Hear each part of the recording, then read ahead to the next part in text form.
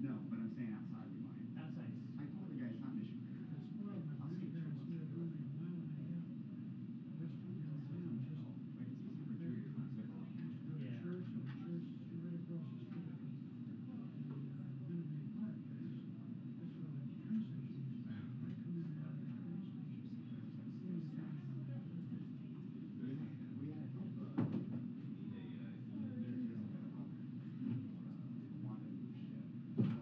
like Karine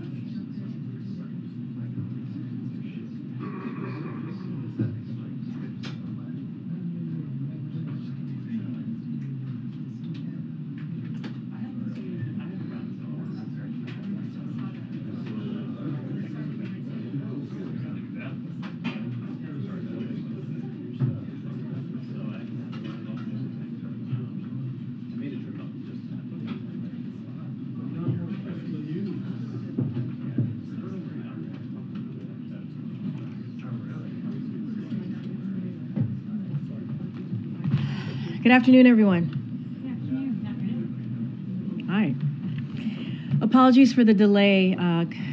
We had the administrator was actually briefing the president in the Oval Office, so we wanted to make sure that she was ready to go, and the president got the briefing that he needed before we came out. So apologies for a late start in the briefing. So in a minute, you will hear directly from the FEMA administrator on how the Biden-Harris administration has mobilized a robust whole-of-government response effort to support immediate and long-term rescue and recovery efforts in Maui, Hawaii. First, as the president said yesterday, we are praying for those who lost so much, who lost loved ones, their community, their businesses, their households. We are also incredibly thankful to the first responders and also the very brave firefighters who are on the front lines, who are dealing with this response and recovery effort. Early today, we announced that the President and the First Lady will be traveling to Hawaii on Monday to meet with first responders, survivors, as well as federal, state, and local officials. Since the onset of the horrific fires in Maui, dozens of federal departments and agencies have been working with state and local partners on the ground to assess ongoing needs and providing resources and personnel to support response on the ground. Last Thursday, within hours of receiving the request, and you've also heard this from the governor of Hawaii himself, the president signed a major disaster declaration for Hawaii within hours and spoke publicly, as you all know, about the tragic fires. And with that, as I just mentioned, the president has been kept updated on a daily basis, kept close contact with the governor and the senators in Hawaii, and obviously the administrator has been giving him updates regularly. And with that, the floor is yours. Thanks, Karine. Good afternoon, everybody. As you just heard, I did just finish briefing the president in the Oval Office to give him an update on the ongoing recovery efforts that are happening in Hawaii. And I will continue to provide him updates as we continue this response in support of the state of Hawaii. While I was in there, he had an opportunity to call Governor Green and let him know that he has approved the governor's request for 100% reimbursement for the emergency work that's being done for a period of 30 days within the first 120 days at the governor's choosing. I will also be traveling with the president on Monday and will work with him to better understand some of the impacts that are happening. And I know that the people on the ground in Hawaii, and the governor mentioned this as well on the phone, will appreciate a visit from the president. Before I give an operational update, I do just want to take a minute to portray what I saw while I was on the ground there earlier this week. The harrowing stories of survival, the heroic accounts of response, and the sense of community that I saw across the island. While I was in one of the shelters, I met with one young boy who was getting ready to go back to school, but had lost everything. And we worked with him to find clothes and a backpack, school supplies, to be able to be ready to go to school in his new facility. It's stories like these that let you know that this is more than just the visual impact of what we're seeing on television, more than the visual impact of the burned landscape. It's the level of devastation from this fire and the feeling of loss from such a culturally rich community that was really palpable everywhere that I went. And while the people of Hawaii are in mourning, and as we mourn as a nation with them, I am filled with hope as they bravely begin to take the steps that are needed to heal and recover. I also want to commend the heroic first responders, many of whom lost their residences while they were battling the blaze and helping to support those that were fleeing to safety.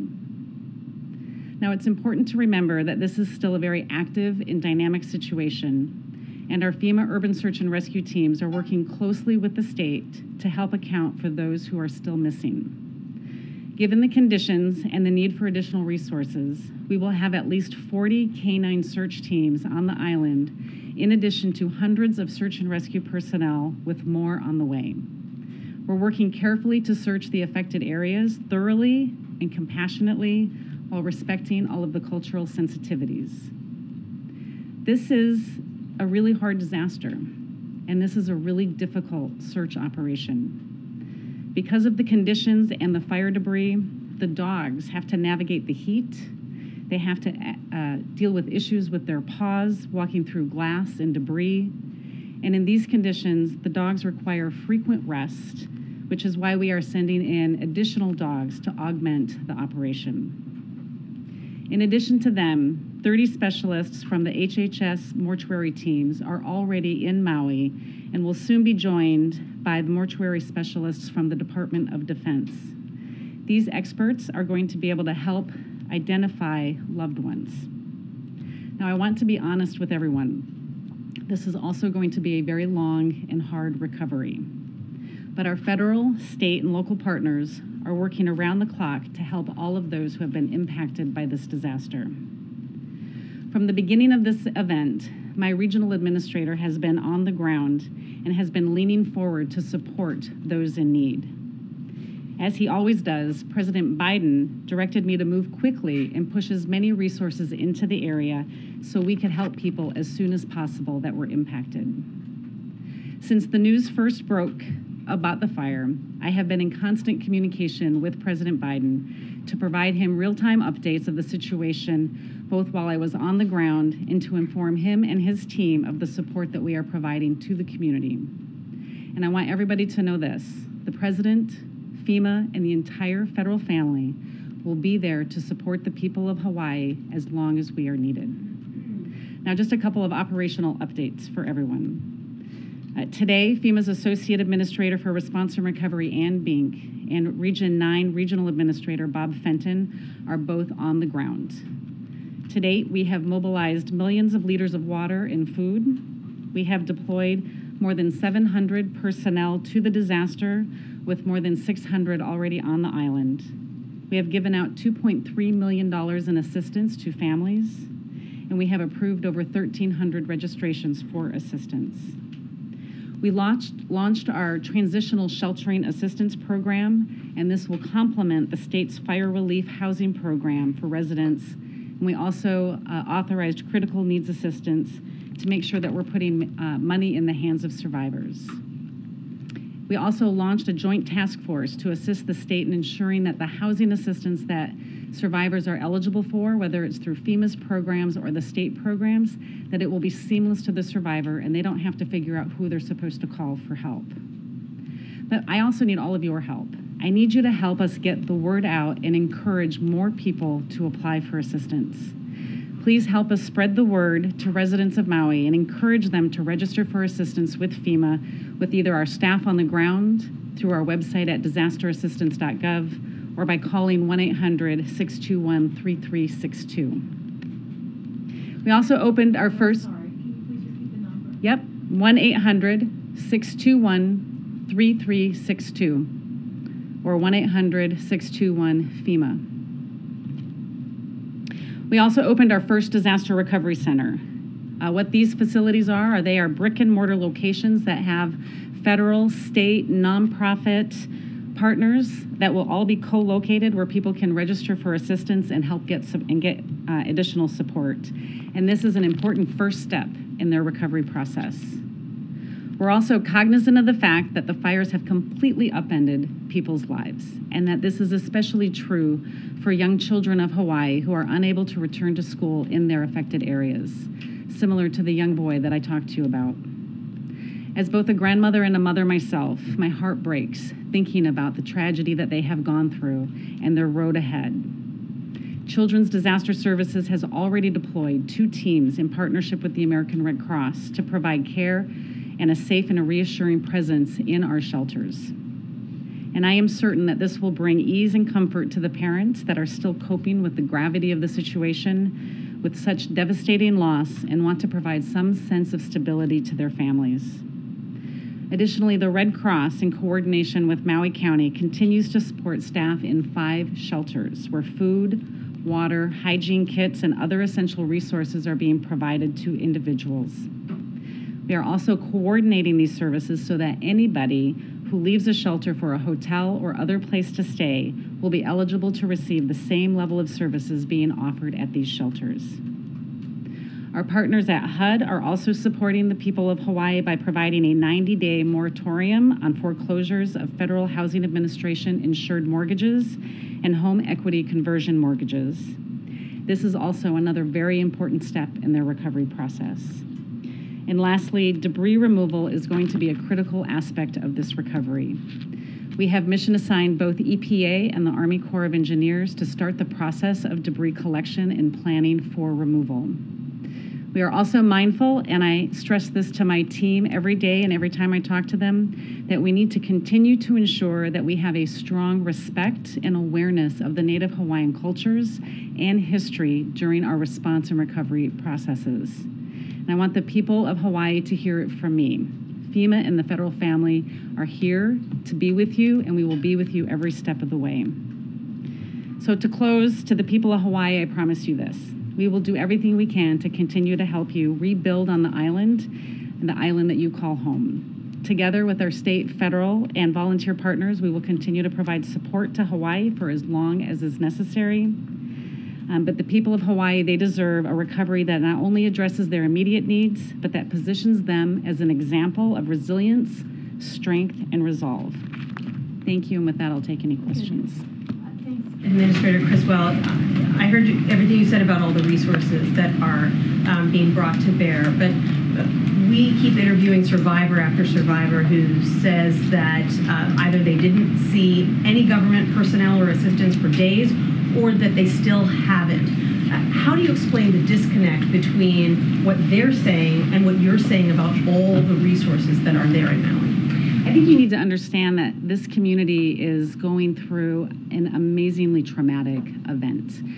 I can tell you that we have personnel that are on the ground year-round and embedded in with the state as soon as the fire started, so we could continue to understand what resources were needed and help move them in. The Coast Guard conducted 17 rescues that day and supported 40 additional rescues.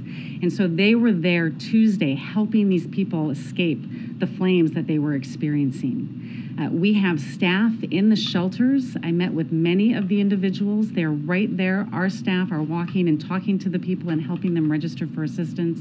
We also have our voluntary agencies like the United Way and the American Red Cross that are there. And we know that we need to get to everybody. There's also people that are staying with family and friends, staying with residents in other parts of the island, and that's why our teams will continue to go out into the communities to make sure everybody that needs assistance can get assistance. I think the Disaster Recovery Center is going to be one way that they have a place and a focal point that they can come get their questions answered instead of just going to a shelter, which is what's been available right now. I know that FEMA takes a backseat to states in situations like this, but Hawaii is a small state. Does Hawaii have the staffing and the expertise to lead a recovery effort of this magnitude? Again, we've been embedded with them. We actually have personnel that integrate in year-round with them to help maintain their capacity, but we also recognize that this is a large event for them, and they are a small state.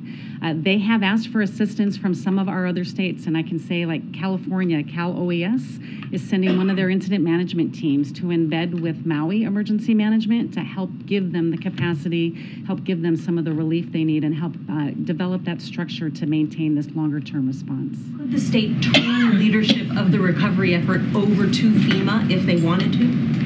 I don't think we would ever want that, right? This is their community. We want to be able to support them, and we will be there to support them throughout this recovery process. Thanks, Administrator Criswell. Yesterday we heard from the President who said he was hoping to visit soon. Obviously the announcement was made today, but he didn't want it to be disruptive. Can you talk specifically about what the President will see, who he'll meet with, and what efforts are being undertaken to make sure that his visit is not disrupting the ongoing efforts to support the local communities? Yeah, I mean, as I have been briefing the President, I have been explaining to him the dynamics of the situation on the ground and the ability to make sure that we give the space to our search and rescue teams to continue to be able to account for everybody that is missing. I know when the President travels, he's going to be able to bring hope, and he's going to speak with the governor and the state's first lady and talk to survivors and hear their stories. And it's that level of hope that I think is going to really be a positive impact for this community. And then there's an interesting debate, a very difficult debate, even happening among state and local leaders about the role of tourism that whether it should be still allowed to be ongoing, the appropriateness of tourism in the community there as it relates to the economy. Does FEMA take a view about whether continued tourism is maybe potentially disruptive to this effort, especially as it relates to providing enough housing for those who have been displaced? Yeah, I would defer you to the state for any actions that they're going to take as it relates to tourism. It does not impact or affect our ability to respond and support the state, and it's not a factor that we take into consideration. We'll continue to send resources in to support whatever the state needs. How many people so far have applied for federal disaster aid? And can you lay out sort of the biggest barriers that people are facing? Is it just a lack of internet, phone connectivity, or is it a lack of information? Yeah, I think what I said is right now we've approved over 1,300 registrations. I don't know what the total number of individuals that has applied so far. But one of the things that I really need your help on, it's not as much as lack of communication and cell phone capability. It's lack of understanding whether they should or should not apply for federal aid. And we want everybody in Hawaii to know that they should apply for federal assistance. And if they haven't, we'll have people that will be going out into the communities, that they're in the shelters, they'll be at the DRC. They should start that process, and we can work with them to start their road to recovery. And just to put the 1,300 number into context, I mean, how many people, in your view, just an estimate, are eligible? I don't have that number, and we can get some of our estimates of what we think will be eligible, and we'll apply, and we can get that to you.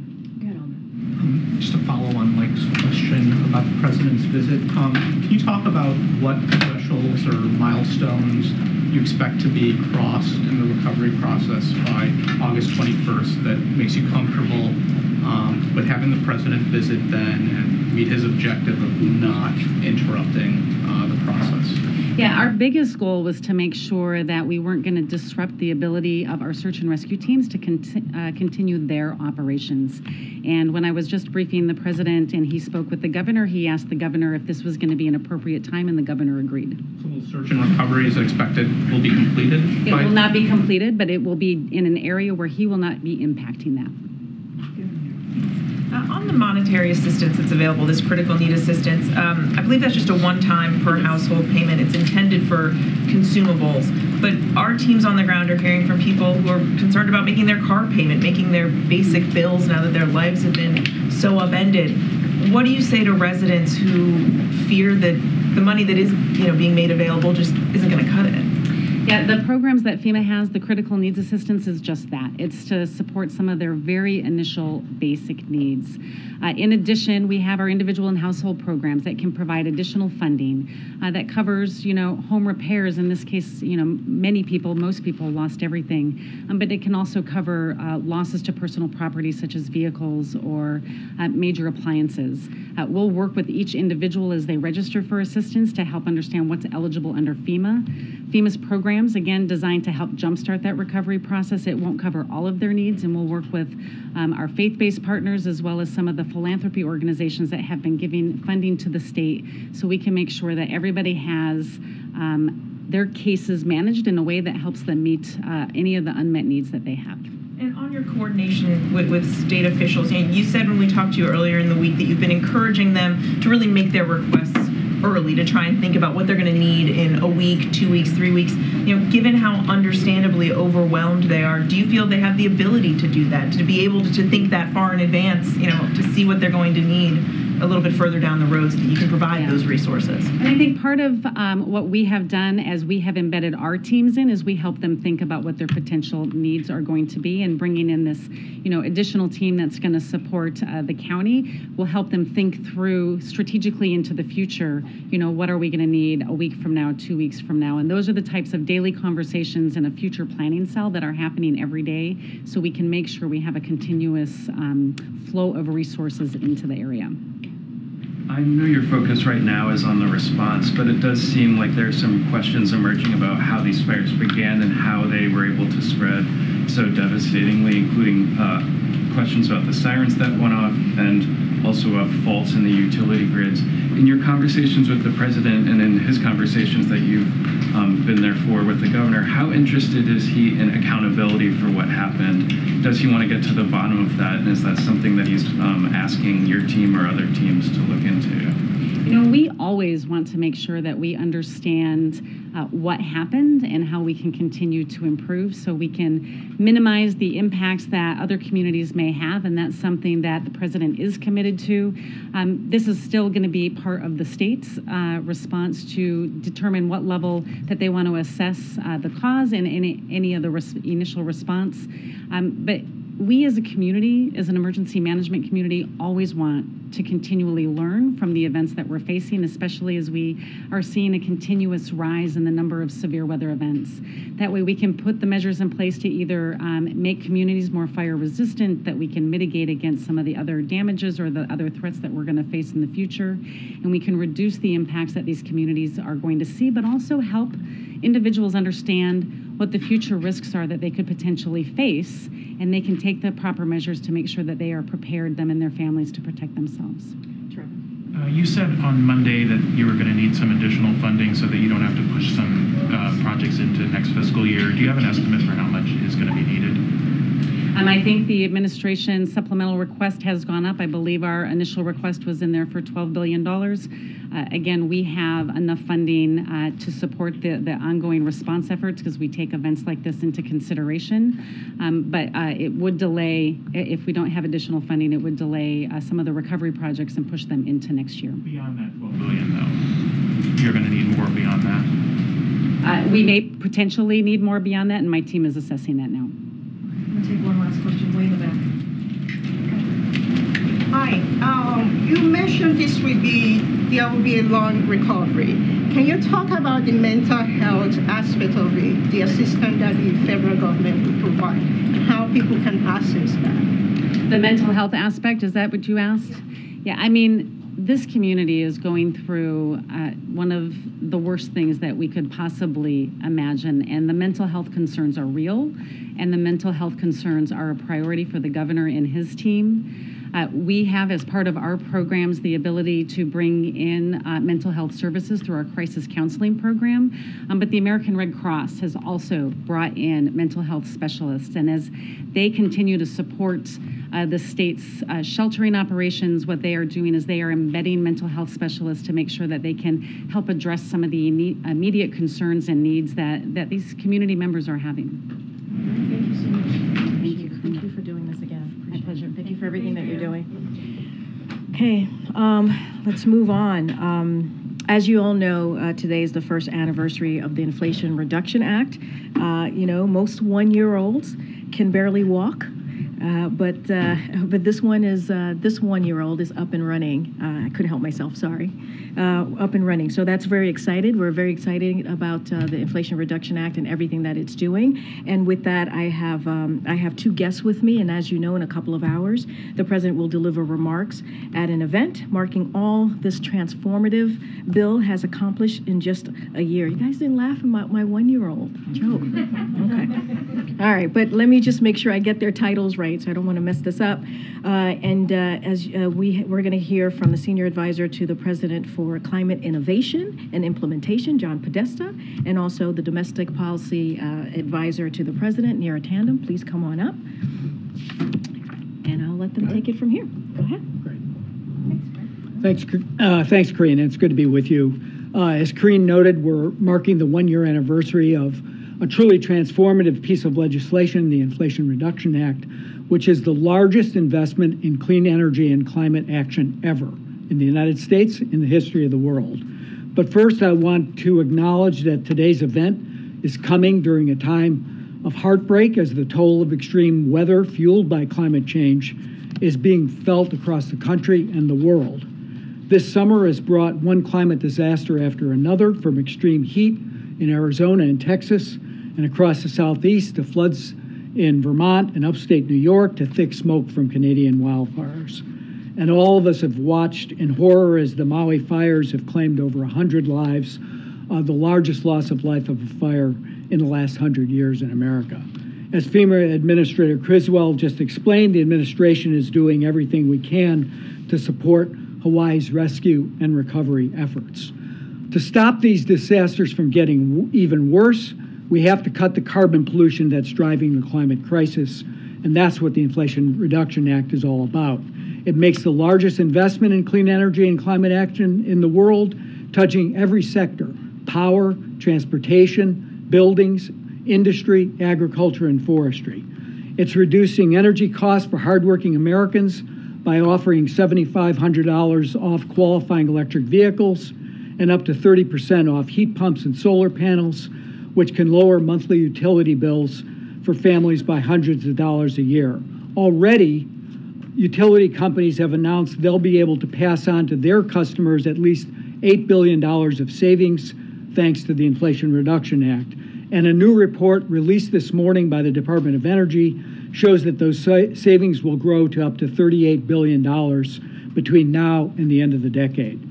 And this law is putting us on a path to reach the Biden-Harris administration's goal of reducing emissions by 50 to 52% below 2005 levels by 2030. The Inflation Reduction Act is tackling the climate crisis with a government-enabled, private sector-led approach. In the 1 year since the Inflation Reduction Act passed, we've already seen more than $110 billion in new clean energy manufacturing investments from the private sector. Add to that $122 billion in investments in new utility-scale clean electricity, wind, solar, battery, storage, and more. These new investments are creating jobs and bringing economic opportunity to communities all across America. 1 year in, this historic law is advancing Bidenomics by investing in America, lowering energy costs, advancing environmental justice, and rebuilding our economy from the middle out and the bottom up. The law contains other provisions regarding health care and tax policy, so now it's my pleasure to pass it on to my colleague and friend, Domestic Policy Advisor Neera Tanden. Thanks, John. Thanks for those kind words. And I'd just like to say it's a great honor to be here with you. From day one, President Biden and the Biden-Harris administration have been focused on lowering healthcare costs for all Americans because we know healthcare costs can be a huge economic stress for families. That's why the Inflation Reduction Act lowers these costs, these care costs for millions of Americans. It's already doing so. 15 million people are continuing to save $800 a year on their health insurance premiums. Seniors are already seeing life-saving benefits of this law. $35 out-of-pocket cap on insulin, free recommended vaccines like shingles and tetanus, lower out-of-pocket coinsurance for certain drugs that raise prices faster than inflation. And critically, for the first time ever, we're able to negotiate prices for prescription drugs covered under Medicare. In a couple of weeks, HHS will announce which 10 drugs are part of the first round of negotiations. The Inflation Reduction Act also caps out-of-pocket spending on prescription drugs to $2,000 a year for Medicare beneficiaries. Nearly 19 million seniors will save an estimated $400 on average annually just from this cap. That's why these benefits are really crucial. Benefits just like I laid out will save an average of $2,500 per year for people who have specifically high costs. I've met Americans who've rationed prescription drugs. They've rationed pills. They've taken 2 when they've needed 4, 1 when they've needed 2. Sometimes they've not taken the drugs they've needed at all. That's because prescription drug prices in the United States have been 2 to 3 times higher than any other country. For decades, we've been talking about lowering drug costs and giving Medicare the power to negotiate lower drug prices. Only President Biden has gotten it done, and it will make a real difference for millions of Americans. With that, I know we're happy to take your questions. All right. Go ahead. John, your area is climate change. And with all the weather events that we've been having, of course now, the disasters, even putting aside perhaps what's happening in Hawaii, do you think the American people get it about what's happening? Do you think they understand about what's happening? Put aside the politicians too. Do you think they're getting it? I think the public, not only gets it, I think they're feeling it. If you're experiencing temperatures above 110 degrees for 31 straight days in Phoenix, you know something's amiss.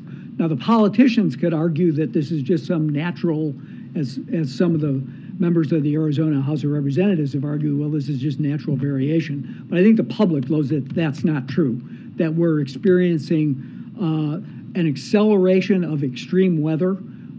This is a combination of both climate change and a strong El Nino that is building as we're witnessing it. But the science is clear. I think the public understands it. And I think most importantly, across the political spectrum, they support the movement to cleaner forms of energy, cleaner forms of transportation, and the other processes I mentioned, industrial processes as well, because it has enormous benefits to the economy, to job creation, to business investment, and to public health.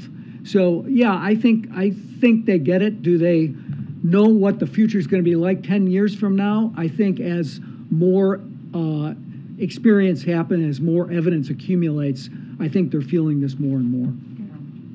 You both enumerated what this is doing for people's pocketbooks and the broader economy, but there is this broad disconnect in what the polls have shown with how Americans feel the president's handling the economy.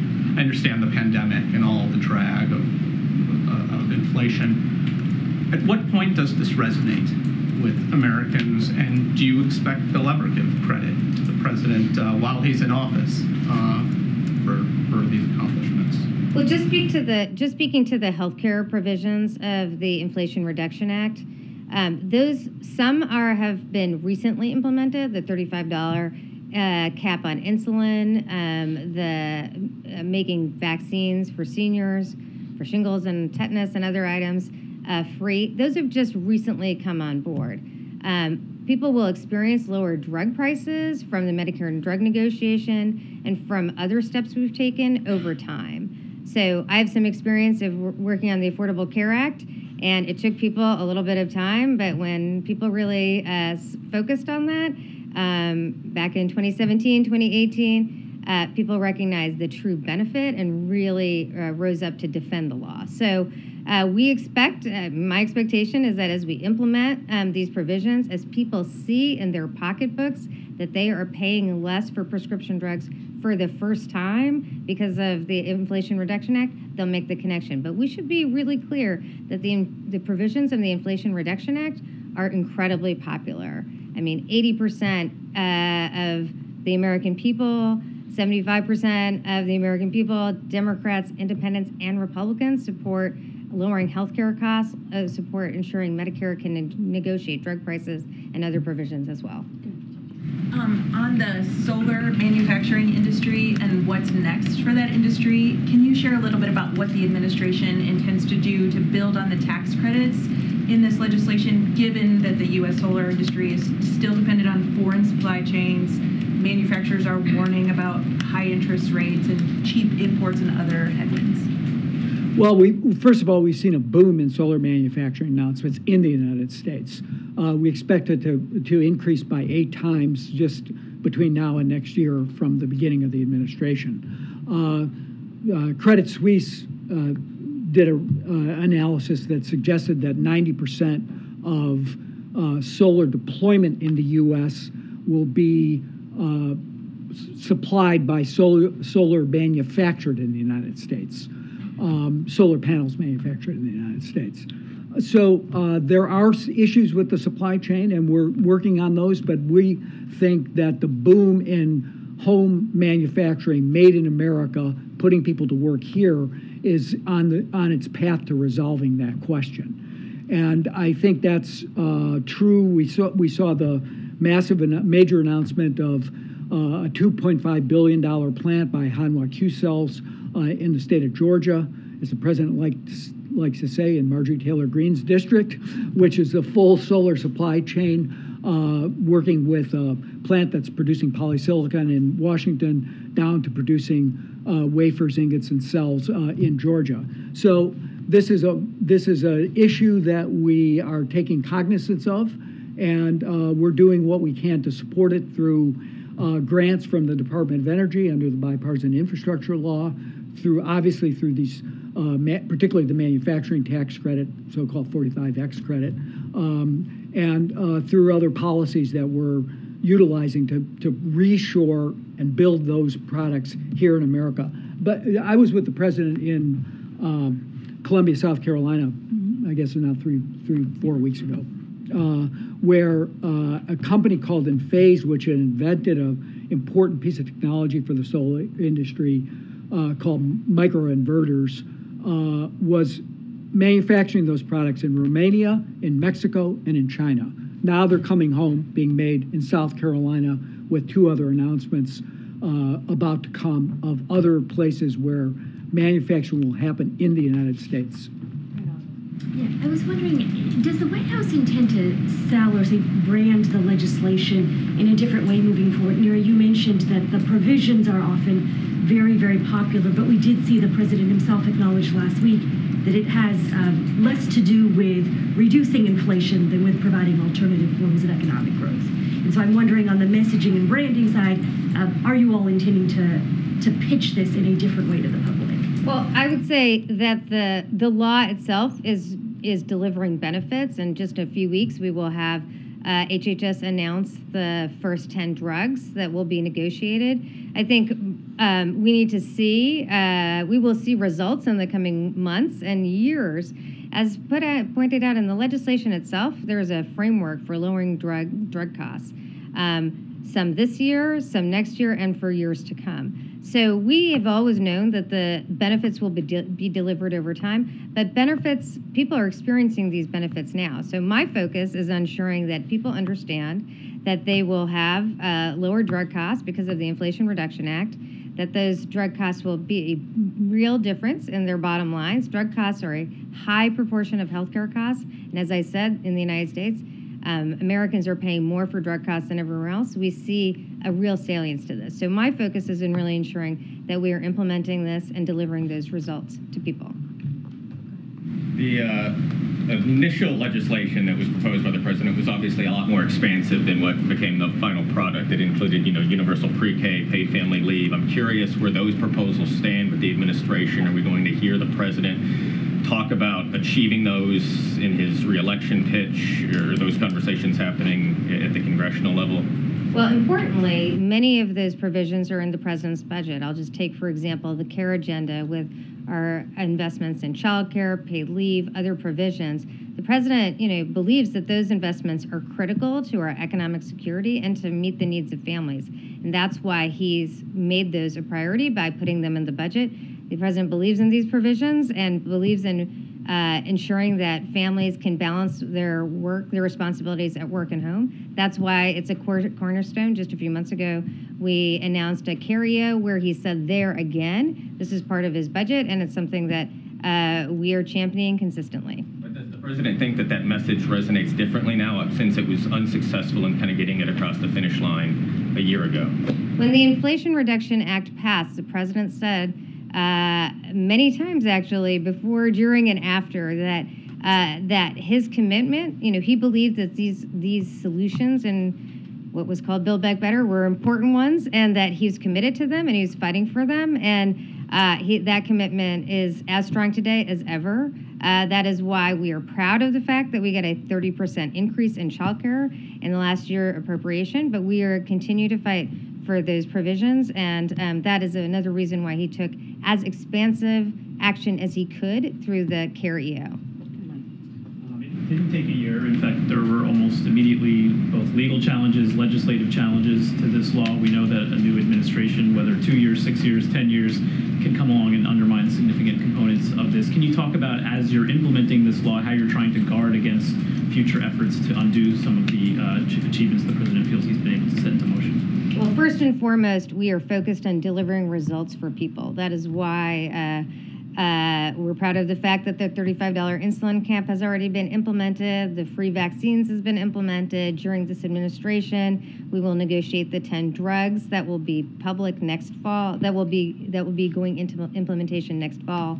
So that ensuring that we're delivering for people is the #1 focus. But I will say that I had the great honor to work on the Affordable Care Act, and I was very worried about the Affordable Care Act when the previous administration took the presidency. But we rallied the country, and the country really came to the defense of the Affordable Care Act because people experienced, they had health care because of it. 20 million people had health care because of it. So our goal is to ensure that legislation is delivering for people, and that is the best way to ensure that legislation stands the test of time. Could I add one word to that? Yeah. So I mentioned that I thought that particularly on the clean energy side, this is government enabled, but it's private sector led. We're seeing investment across the country. You've reported a lot on the fact that it's in red districts, but it's all across the country.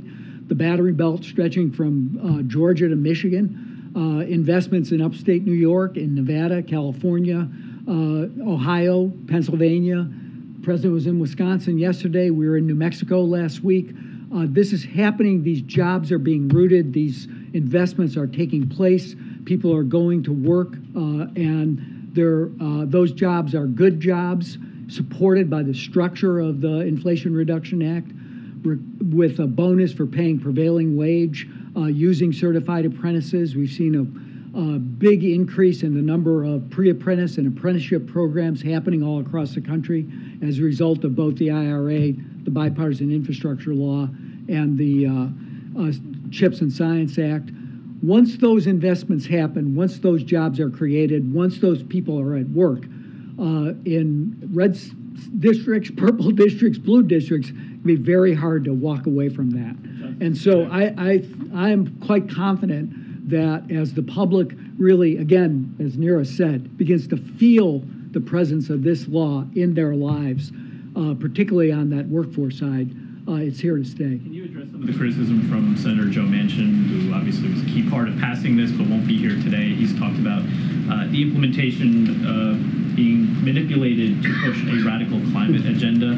I wonder if you wanted to address that. Well, look, I think we appreciate the senator's work on this. President and Senator Manchin have been partners in developing an approach that led to the passage of the IRA, and we're extremely thankful of that. I think we share a lot of the same goals. He stressed energy security. I would note that the energy report I mentioned earlier today found that we will reduce our overall energy oil imports by 40 to 59%, and that's well above baseline projections as a result of this act. He took credit, that's maybe not right. He supported the investments that are happening in West Virginia. Form Energy opened in the old Weirton steel plant. The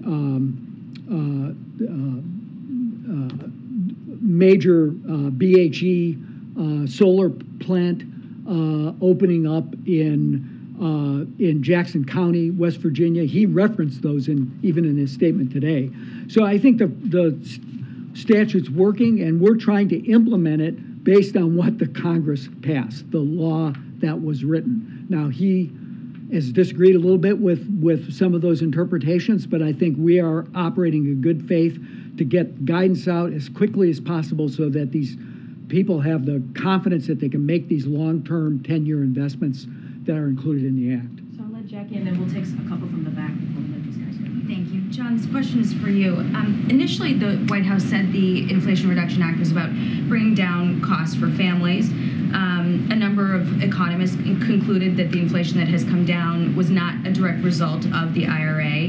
And meantime, we were told initially that the climate investments in this bill would cost somewhere around $385 billion. Now we've got new estimates putting that number at least $1.4 trillion, potentially could go even higher because of the uncapped portions. You know, I want to take another stab at Ozma's question because I think it's important going into 2024, where you've said yourselves that voters don't understand everything the president has done. Polls keep showing that people are broadly unhappy with the president's handling of inflation in particular.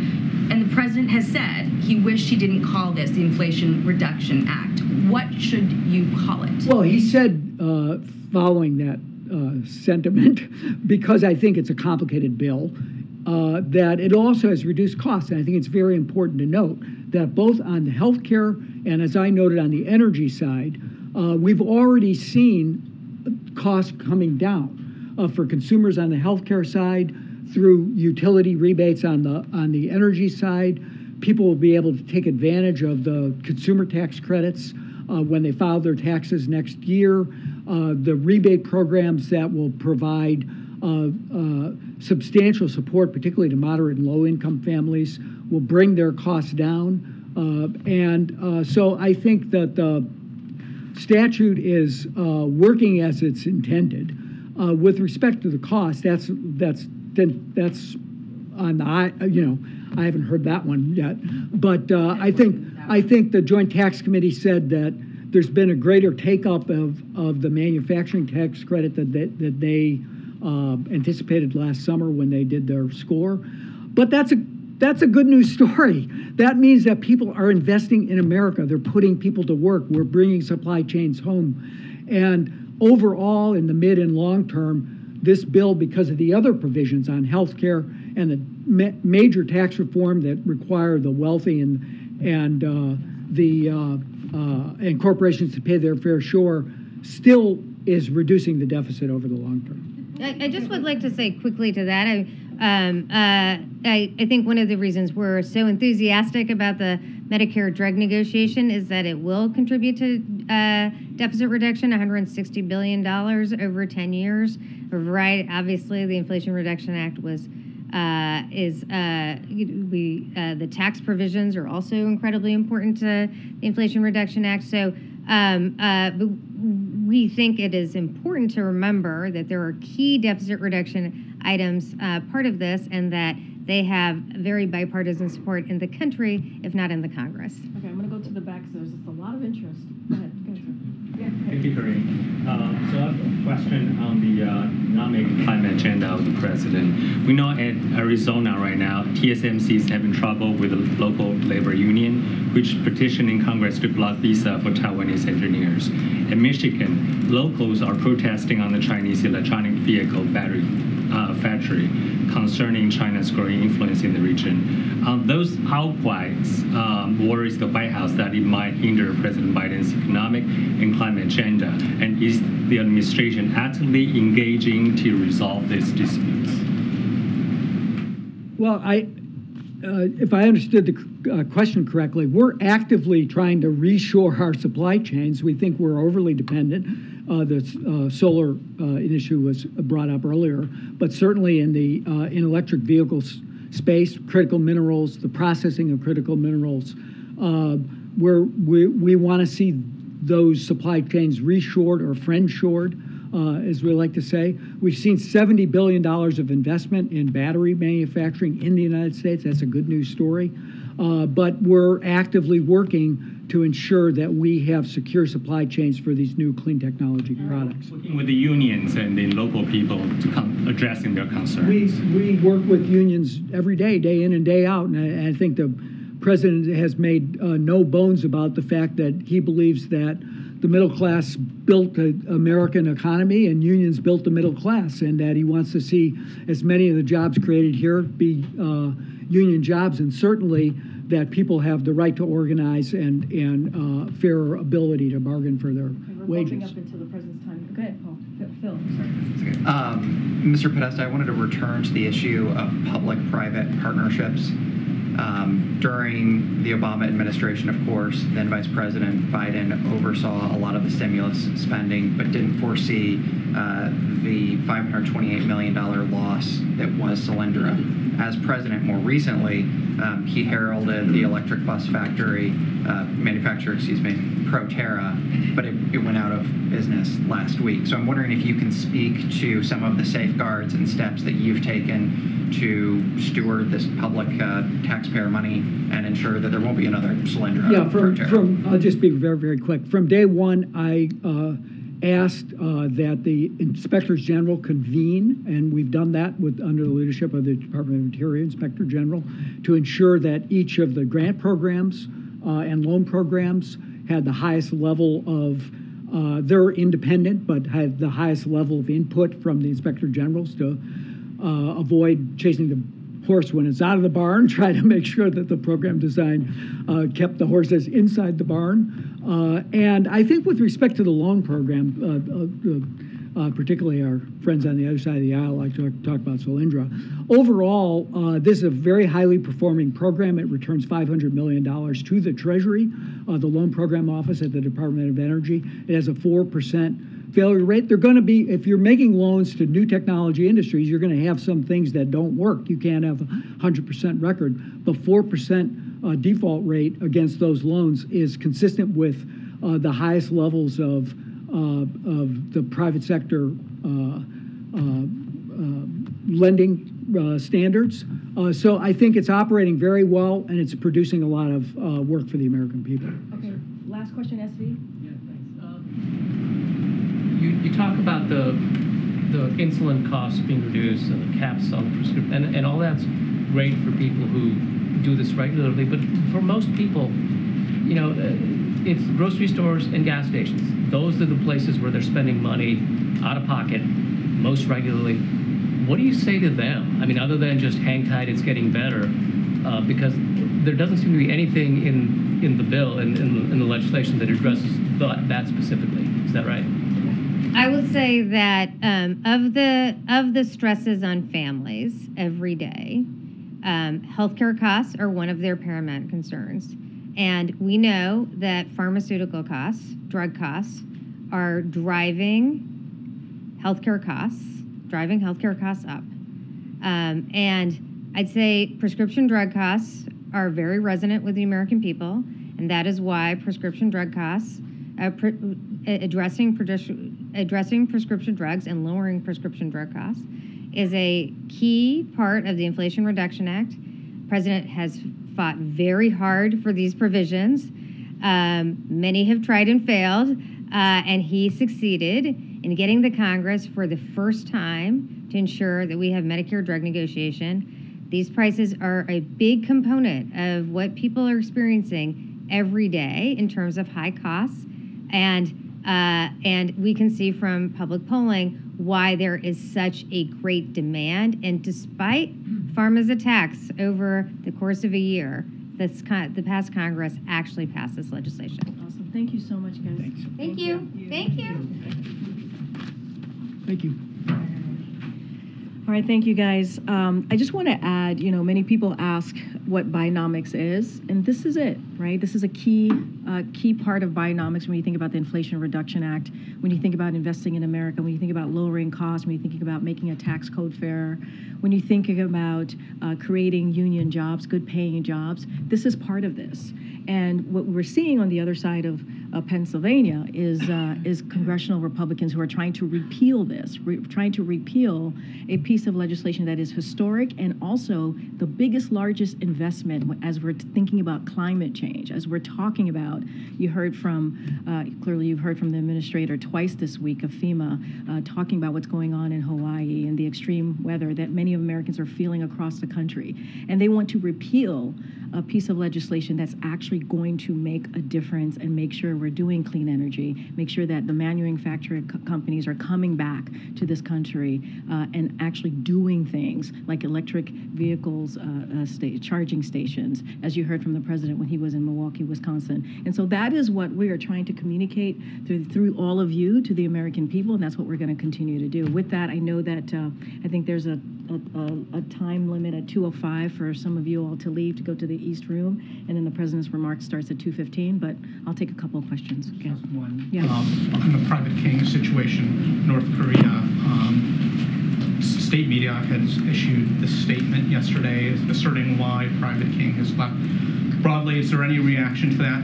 And secondly, and probably more importantly, what efforts have been made to contact the North Koreans? Has there been any success, either directly or indirectly? Has there been any attempts made since the statement has been put out? So look, we do have a couple of things to say on this, which is, you know, we would caution everyone to consider the source here. That is incredibly important. as we're hearing the report. We can't verify the comments that are being attributed to Private King, obviously. We remain focused on his safe return, as we have been saying for these past several weeks, and we are working through all available channels to achieve that outcome. None of it doesn't change anything. We want to make sure that he gets home safely, he returns to his family safely, and that's going to be our focus. And has there been any progress in contact and assessing his well-being? So I don't have anything else to share besides what the Department of Defense was able to confirm about a week or two ago. What I can say doesn't change anything. We want him to come home safely. We're going to make sure that we try to do this, work through all available channels to make that happen, and that is certainly our focus here. Okay. You have one more in North Korea. Do you have any indication that they're planning a nuclear test surrounding the Camp David event? I don't have any information on that or any indication to share with you at this time. Yeah, we can change it. On China, does the U.S. have independent data on China's economic growth? So I don't have any new internal data or analysis to discuss or to share at this time, but we have all seen the reports of the economic weakness in China. That is something that we've seen from the experts, and there are private sector estimates of the PRC, the GDP growth, that are very low, as you all have reported on your own. And as we've said many times before, there have also been transparency issues, as we know, when it comes to the PRC and on the economic data specifically, and so I will leave it at that. I don't have anything new to share on any particular internal data. Go ahead. Thank you. On Niger, any update on President Bazoum's condition? Does the White House fear that any trial by the military might be a pretext for his execution? So we condemn the detention of President Bazoum, his family and members of the government, as well as the unacceptable conditions under which they are being held. We always raise the importance of President Bazoum and his family's well-being and safety in both public and private communications, and we continue to urge for their immediate safe release. The United States will hold the Council for the Safeguard of the Homeland accountable for the safety and the security of President Bazoum, his family, and detained members of his government, and we'll continue to be consistent on that. I know that you were also asking me about the trial, right, for treason of the president in Niger. We are obviously shocked, and we are also appalled by these reports that the CNSP has gone beyond unlawful detaining President Bazoum and others to threatening prosecutions. This action is unwarranted and unjustified and will not contribute to peaceful resolutions of the crisis. And it is further an affront of democracy and justice, and to respect the rule of law. Such threats underscore the urgency of respecting constitutional order in Niger. And so we continue to call for the respect of democratic principles, human rights, and the rule of law in Niger, as we do around the world, and we'll continue to do so. Go ahead. Thanks so much, Karine. Target, the major retailer today, warned that the resumption of student loan payments in the coming months could be a drag on consumer spending. So how is the White House considering interest repayments, student loan repayments, in its view of the economy in the coming months? So look, when the president put forth his student debt relief, obviously it was part of his broader economic plan, right? Giving Americans a little bit more of a breathing room, as he said, as we're coming out of the pandemic, certainly, and wanting to do that in a way that helped the people who needed it the most. And certainly, you've seen us make announcements on continuing to do what we can from here on giving Americans that breathing room. And here's who we're talking about. We're talking about Americans that are making $75,000 or less, right? Majority of them. That's what we're talking about, who deserve to have a little bit of breathing room. And if we do this, you're talking about Target, if we do this, are able to give folks that breathing room, we believe, and we have seen, that they then would give back to the economy, right? Or be able to buy a home, or able to do things that actually build back the economy. And so there are benefits on both sides.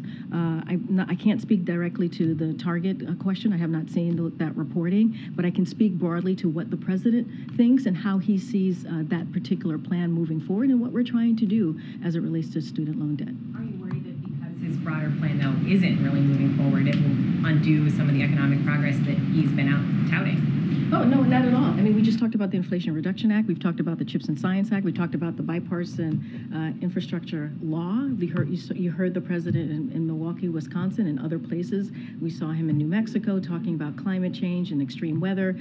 Podesta just talked about South Carolina, his trip to South Carolina recently. The president has gone across the country speaking about how some of these investments, if you will, the Invest in America, are actually bringing good paying jobs and helping grow the economy. And not just that, you look at the data that we've seen, 13.4 million jobs created. You see unemployment nationally under 4%. Those are real data points. Inflation is moderating. Again, real data points. And you think about a law like the Inflation Reduction Act that's going to lower costs. We're talking about healthcare, prescription drugs, insulin capped at $35 a month when you think about our seniors. And so all of these things are incredibly important. This is all part of the president's broader plan here. Clearly, the student loan is a major factor, and we're going to continue to try to make sure that we live up to what the president promised families across the country. Investigators in Kansas are looking into a raid on a newspaper office there. Has the president read anything about this case? Does he have a response to it, or do you have a response to it? So we've seen reports. I've not spoken to the president about this. I know this happened a couple of days ago about the raid on the Marion County record offices, and certainly they raise a lot of concerns and a lot of questions for us. I don't want to get ahead of the facts and the legal process, as you all know, that's underway. But more broadly speaking, it is important to me and from here and to the president to reiterate, as he has done many times before, the freedom of the press. That is the core value when we think about our democracy. When you think about the cornerstone of our democracy, the freedom of press is right there. That is our core value. So this administration has been vocal about the importance of the freedom of press here and around the globe. As we all say, the president always speaks about that, whether it doesn't matter who he's talking to when he's visiting a country, talking to a head of state, and we'll continue to reaffirm and protect this fundamental rights enshrined in the very First Amendment. And so you can certainly count on us to continue to do that. As far as the legal aspect of this, I would have to refer you to Department of Justice. Okay, Michael. Thanks, Karine. Can you give us a preview of the president's trilateral summit on Friday with the leaders of Japan and South Korea? What are the president's goals going into this? What does he hope to accomplish? So I will give you a little bit on this, but I also want to share that Jake Sullivan is going to be on Friday morning, I believe. He's going to be talking to the pool. Our national security advisor is going to do a preview on that day ahead of Camp David, ahead of the trilateral, and so he'll be briefing the press pool at Camp David, and certainly we'll be able to live stream that, so everyone will certainly hear what he has to say.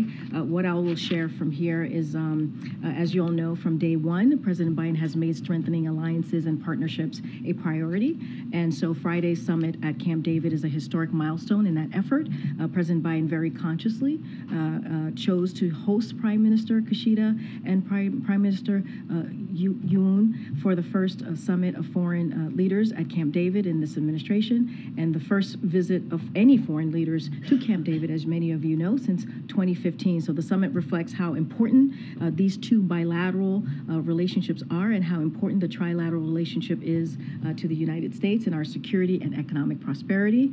So the summit is the direct result of courageous leadership from the Prime Minister of Japan and also the President of ROK, who have seized the moment and helped usher in a new era for their countries. So this trilateral summit marks a turning point and recognizes that we have entered a new and more ambitious era of trilateral partnership in which we come together to address unprecedented regional and global challenges. As I just mentioned, our national security advisor ahead of the trilateral meeting is going to be addressing the pool, and certainly we'll be able to live stream that for all of you. The president said last week that he is going to be going soon to Vietnam. Do you have any details on when he's going? Will that be part of the trip to India for the G20, or is that a separate trip? So I don't have anything to share. Once we have something to share on that particular potential trip, certainly we will do so. Okay, let me see. Go ahead, way in the back. Yep. New York City Mayor Eric Adams has asked the White House to declare a state of emergency over asylum seekers. Is that something the president is considering? All I can say is this: we are having a conversation, regular conversation with the mayor of New York City, and obviously as well with the governor of the state of New York. And these are conversations that we have had for some time. The senior advisor to the president, Tom Perez, was in New York very recently to continue those close coordination, as you all know, with our state and city partners. He met with the city and state officials to discuss how the federal government can continue to work in partnership with the city, state, and other critical stakeholders to address the migrant issues. As you know, we have provided provided New York City with $100 million to help them support to help that support to be available hopefully in the coming weeks. And so we take this very seriously. We're continuing to have that conversation. I don't have anything else to add beyond that, but we are literally in conversation with them almost on a daily basis, as you heard from Tom Perez, who's an advisor to the president and briefs us regularly on those conversations. We include the president. Has he been in touch with the mayor? I don't have any conversations to read out from the president. I can say that our office is here, the Intergovernmental Affairs Office, that's led by Tom Perez, is in regular conversation with the mayor of New York City and also the governor of the state as well. I think I have to roll because the president, the pre-program is starting for the president's remarks. Thanks, everybody.